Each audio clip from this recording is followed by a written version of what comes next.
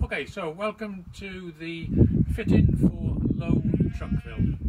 This has two applications. It can either go in a truck where the bed is between 700 and 800 mil, or some people actually put it into a van where they've got a raised floor or drawers or something and they can't put the normal vanville onto the ordinary van bed.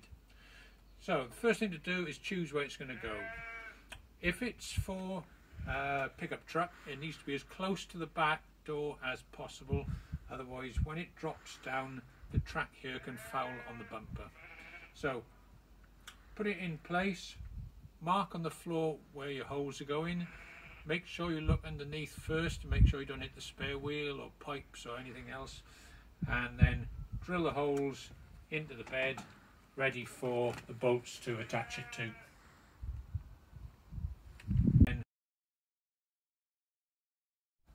So once you've got your bearings both attached to the surface you're putting it on, then next thing to do, bring the tray out to the end of the track. Hope you're stronger than me, lift your anvil on.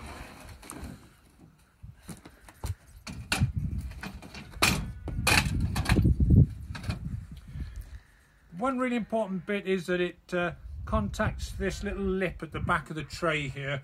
That allows it to stay in place and won't let it fall off the back. Next thing we have to do is attach the anvil to the tray. This is done by using the coach bolt here. There are three different slots here and you need the one that's nearest to the middle of the anvil. If you need to move from slot to slot, you may have to undo that bolt there to lift the tray to choose your correct slot. But this one is already in the right one, and what we do, it's really important that you tighten the nut all the way down to the bottom and tighten it up on the tray, because this then keeps the bolt from falling outwards and it keeps it vertical.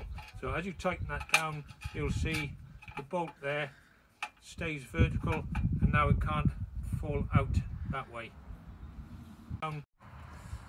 These nuts that we've just put on are the not nylock ones. That means you can take it down all the way until it's tight on the tray. Obviously do that to both sides, and the next thing to do is put the tie bar on. Some of the tie bars are flat, some are round, doesn't really make any difference, but just put them in place and then use the nylock nut to make sure that tightens down onto the anvil. Okay, next thing, push the anvil down to the bottom of its travel until it locks in place. Then you'll see quite clearly this one is nowhere near level, so we have to adjust the level to make it flat when we're working on it. This is done by the means of these little side plates here. There are 4 holes in the plate and there are 3 holes in the tray. You have to choose the right combination of those holes until it's level. So for instance, that would be the highest adjustment with the biggest angle, and then if you take that out, spin the plate round and you put it in that hole, that would be the lowest.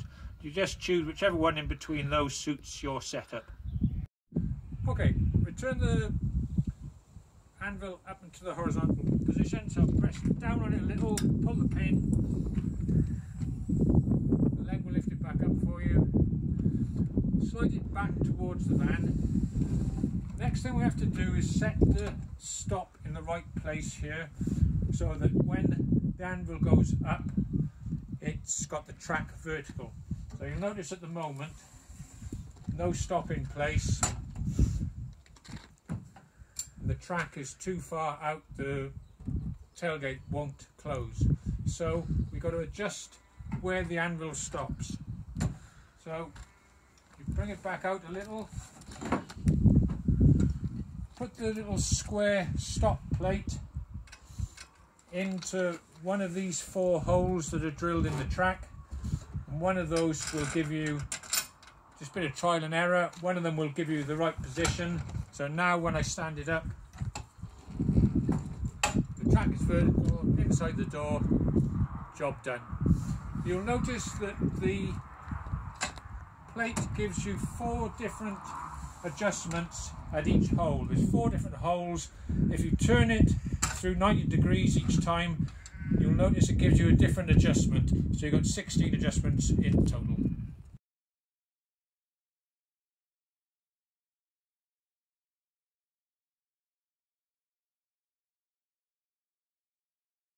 Once you've got your stop plate fixed, that should be everything you need. So you just slide it back until it contacts the square stop and lift it until the heel of the anvil sits on the bed. And that's the job done. You shouldn't need to make any more adjustments. It should be the same wherever you go.